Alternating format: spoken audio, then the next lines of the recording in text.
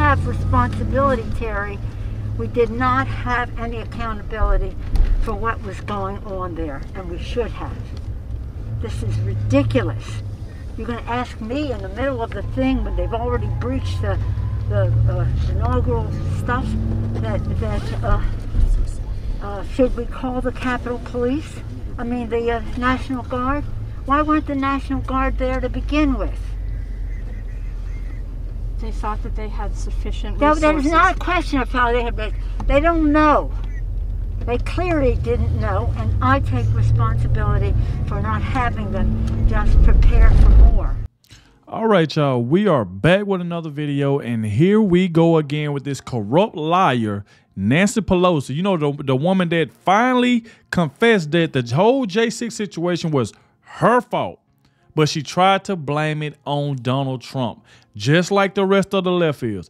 And now this woman done broke even more rules because she thinks she's above everybody when Nancy Pelosi is the one that should be in jail. This woman should have been in jail. All the things she have done. And then she finally come out and confess that it was her fault, not Donald Trump's. And so this one right here is coming by Doug. I will leave the original video in the description. Make sure y'all go to Doug's channel and let him know that I sent you. He said Congress calls out Pelosi in the new J6 resolution. Now I'm hearing that she even broke some rules with Kevin when Kevin McCarthy was speaker. So there's a lot of more information coming out. But it always seems like the Dems, they never get put in jail. Nobody from that side, it seems like they never get put in jail. None of them. And it is just sickening that all they do is sit around, lie on Donald Trump, and try to get him put in jail. So we definitely finna go ahead and check this out because, like I said, it does not look good for Nancy Pelosi. So like I said, make sure y'all please hit that like button, subscribe to the channel so you can stay up to date with everything that's going on. Shout out to everybody who always watches until the very end. Thank you very much for that. I really, really appreciate it. We on the road to 700,000 subscribers. So if you are new, please hit that subscribe button. Come join the family. I would really, really appreciate it. Without further ado, let's dive straight into this. Let's go. There's a new House resolution proposed. It's going to reverse the findings on the subpoenas for Steve Bannon, Peter Navarro, Mark Meadows, and Dan Scavino, who were hunted by J6, and they go into the whole J6 committee, Adam Kinzinger, Liz Cheney, about how immoral and how politically motivated it was. We're going to read the documents to you. These are official government documents. First presented by our favorite gal, Julie Kelly. Love Julie Kelly. Welcome to Doug in Exile. This is where the happy patriots are. This is a kind of a pushback on Merrick Garland being held in contempt of Congress. So these are other people who were held in contempt of Congress and sent to jail. And then Merrick Garland is not sent to jail. So this is the pushback. Let's read. Here's the first one, Julie Kelly. Here's part of the new resolution declaring the J6 Select Committee illegitimate and seeking to rescind subpoenas for Steve Bannon, Peter Navarro, Mark Meadows, and Dan Scavino. The resolution also asks Congress to nullify the vote to hold all four in contempt of Congress. Here's the actual legal document. It is the sense of the House of Representatives that the Select Committee to investigate the January 6th attack on the United States Capitol was illegitimate, that the conclusions and findings presented were predetermined due to the committee's partisan nature. Now, this is no different than picking a jury where you don't want political partisanship to make the ultimate decision. And that's what this is claiming happened. And that the courts should set aside any convictions or commute any sentences stemming from contempt reports issued by the Select Committee. That is, number two, the subpoenas issued on September 23rd, 2021, October 6th, 2021, and February of 2022 for Stephen Bannon, Mark Meadows, Daniel Scavino Jr., and Peter Navarro are hereby rescinded if they agree to this. Okay.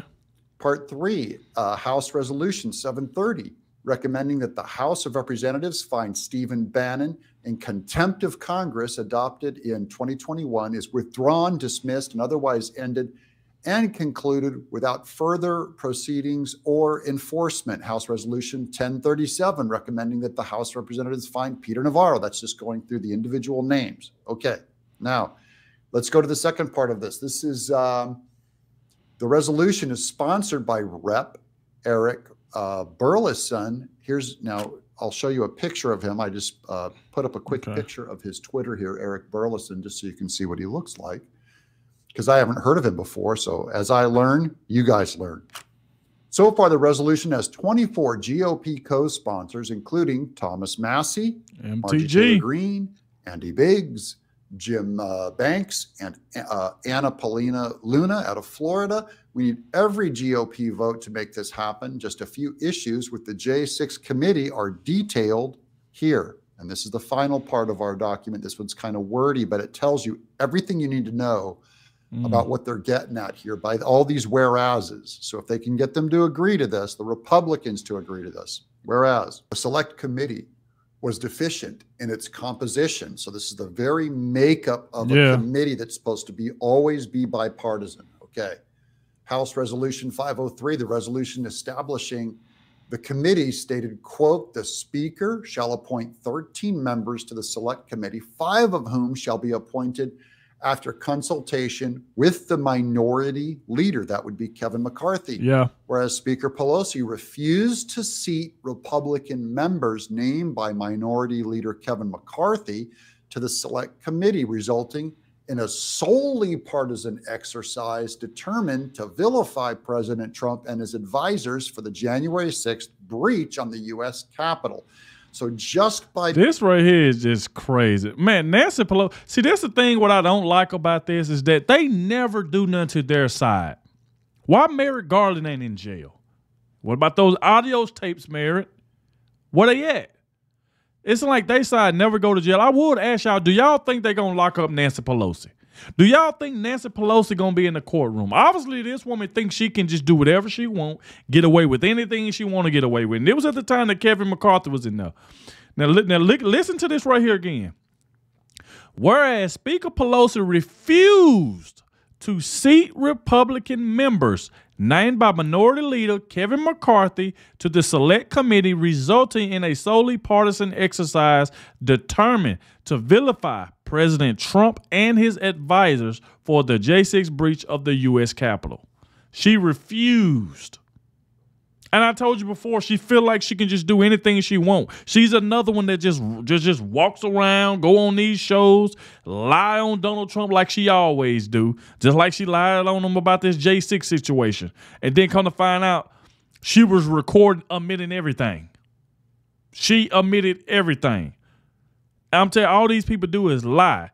But yet people like Nancy Pelosi get to stay out and just do whatever she want, but they want to lock Donald Trump up for anything he say or do. They want to say something about putting them in jail, but these people get to walk around free. It's just ridiculous. Design in Pelosi disobeying Kevin McCarthy. She broke their own rules. Exactly. Whereas Speaker Pelosi refused to the selections of Minority Leader McCarthy and named only Representatives Liz Cheney and Adam Kinzinger to the Select Committee. Those are the only two Republicans, leaving the committee with 9 members rather than the required 13. Wow. So once again, they broke their own rules. They could not get any Republicans but Adam Kinzinger and Liz Cheney. And we already know this is like selecting a jury based on your politics. We already know what their conclusion was going to be before they even joined the committee. And then it just became a witch hunt. And this is not how you want to run your government. Nope. If it is, then when we put together select committees against Nancy Pelosi, how will she feel having 9 hardcore Republicans going against her and 2 Democrats that already agree with the proposition against her? Whereas you already know Nancy Pelosi wanted all Democrats. She don't want nobody from Donald Trump's side. So she was refusing to do that. To do her job that she's supposed to be doing, refused to do it. This woman is pathetic. Select committee held hearings, issued subpoenas, and published a flawed report without the number of members required by House Resolution 503. So it's already illegal by their claim. Whereas shortly before hearings begun, the Select Committee named Representative Cheney as, quote, vice chair and operated without a ranking minority member. Remember, this is all the press and all the media Nancy Pelosi kept underlining, this is a bipartisan committee. This is a bipartisan committee. It was anything but, you know, bipartisan would mean your partisanship. Some would be for Trump and some would be against. Otherwise, it's monopartisan. Whereas the position of vice chair is distinct and different from a ranking minority member, as clearly understood by House Rules Conference and caucus rules and precedent. So even naming her vice chair, they'd have to replace her with yet another person to be part of the committee. Whereas House Resolution 503 specifically required the chair of the select committee to, quote, consult with the ranking minority member, unquote, in certain circumstances. Whereas House Resolution 503 included the requirement that the chair of the select committee could only issue a subpoena, quote, upon consultation with the ranking minority member. This is just going into how all of the unfairness of it has been spelled out now. And now the Republicans, regardless of what this committee came up with, this is not about if you agree with their conclusion. That's just rank partisanship, but also it is pragmatism when you have a preferred end and then you'll cheat by all the means getting up to that end. That's what Democrats do. So is it nice to say that Nancy Pelosi is facing jail time? It's probably best to say she's facing jail time than she's going to get jail time, because if they still got Merrick Garland running around out here, they held him in contempt of Congress. Obviously, he didn't do any jail time, but yeah, he won't release some audio tapes of Biden. So it's like I said before, man, they make all this stuff one-sided. Want to lock up one side, but then they side can do whatever they want. So we might as well just say Nancy Pelosi is facing jail time after she admitted that Trump had nothing to do with the J6 and it was all on her. Especially if you've seen the beginning of this video, you've seen the clip where she was running her mouth, she was being taped, and she was just admitting everything that it was her fault. But yet, when the cameras ain't rolling, that they go on these shows and want to blame Donald Trump for everything. Everything. Want to blame him for everything. This is what they do. Just sit around and just spew lies. To be a rule of law, and these are the rules. They said you broke all of these rules. Yep. Even if you had your preferred outcome, that they have to agree, because if you break these rules for one side, when Trump gets into office, we have to break them the other way. They're going to have set the precedent for us to go after them. What do you guys think? Do they finally get Nancy Pelosi on this one?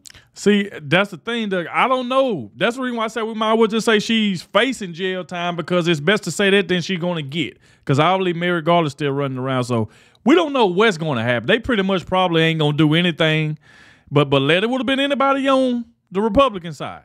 Oh, my God. But their side, they can just do whatever they want, say whatever they want, nothing happens. For one of the most partisan public witch hunts ever against Trump and these four, even now as they try to let Merrick Garland have a pass, even though he too is in contempt of Congress for not releasing her recordings, where the guy in the recording said things about Biden, and we don't trust that they were not redacted or were not edited in some way. Shout out to Doug for another great video. Like I said, don't y'all forget to go to his channel, subscribe to his channel. The link will be in the description. Salute to him. And like I said, Doug, hopefully they do something to Nancy Pelosi. This is a woman that should have been in jail. This woman haven't seen a courtroom or anything. And she done so much stuff that was bad. And then, like I said, breaking rules, wasn't listening to Kevin McCarthy. Knowing it's supposed to have been 13, but it was only 8. It's just so much stuff that this woman been doing that they just constantly let her get away with. And something needs to be done about it. Something needs to be done. But like I said, y'all let me know in the comment section what y'all think about this. Thank you all for watching, especially the ones that made it to the end. And I'll catch y'all in the next one.